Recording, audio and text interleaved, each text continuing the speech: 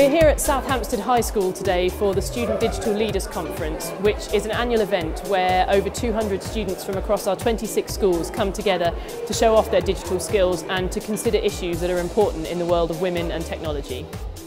We set off with our challenge and we spent around 2 hours, even more probably, and then I went to a lesson with a lady who had microbits, and then that was really fun. The best thing about today is basically being able to go out of the ICT classroom and use your skills in a project like challenging as this. Our project's about 2 games put together, Minecraft and Sims, so that more girls enjoy it.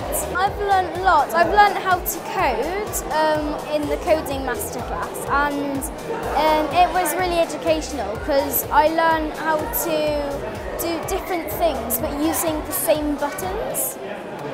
It's just nice meeting other people who have lots of different ideas, but we're under the same roof and we all have one thing in common, and we all love ICT.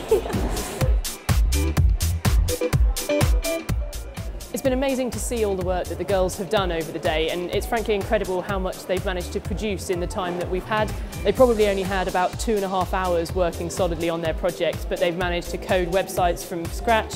They've managed to build flyers, to create amazing stop-motion videos. Some of them have made green screen videos, and on top of all of that, they've come up with some truly innovative ideas.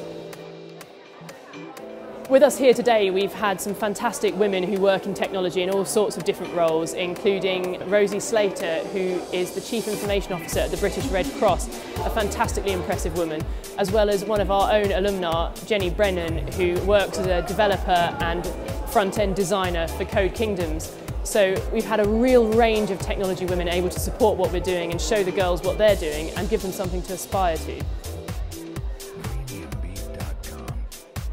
The girls were absolutely buzzing as they left, talking about all of the things that they'd done and the things that they'd seen, the experiences that they'd had.